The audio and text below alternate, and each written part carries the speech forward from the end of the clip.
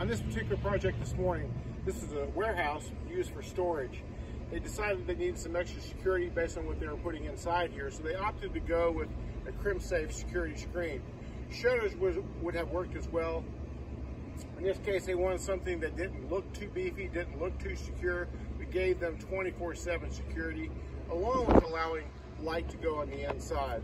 In this case, again, this is CrimSafe 304 stainless steel security screen. These will open as an escape as well. In this particular case, we've got 3 openings that we put this on, and it's a great application. It looks great.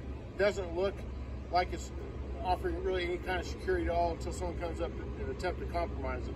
I'm Rory with Security Shutter Screens. Let us know how we can help you with your project.